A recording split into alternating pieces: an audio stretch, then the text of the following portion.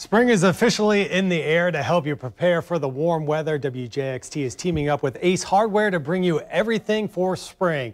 Here with advice on choosing the perfect grill for all of your occasions is Brad Huffman.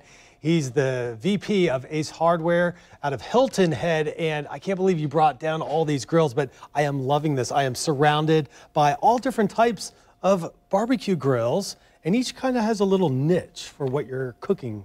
They do. It depends on how much of a grilling aficionado you are. Yeah.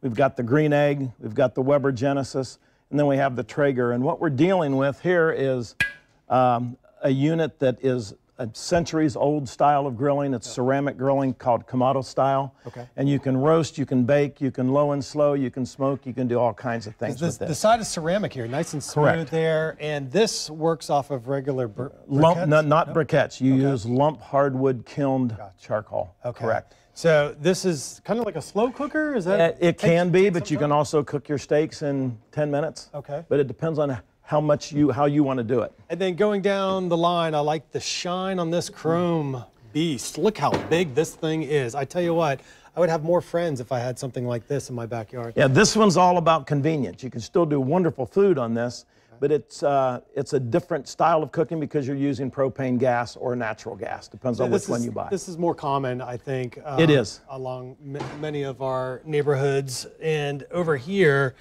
this one is more of a smoker? It is a smoker. You can also smoke down there with the Green Egg, but this is called a pellet smoker. This is heavy duty. You use pellet woods and you put your pellets down there in the bin, and then it feeds it as you cook over time. It puts them in at a predisposed rate. Gotcha. So with something like this, you probably need time on your side, right? To get the good smoke flavor. Absolutely. And speaking of smoking, you brought all different types of blends here. Well, this is the Green Egg Oak and Hickory lump charcoal, and these are the different pellets that you can put in the Traeger. And there are many more than that. We just didn't have room for all of them. Okay.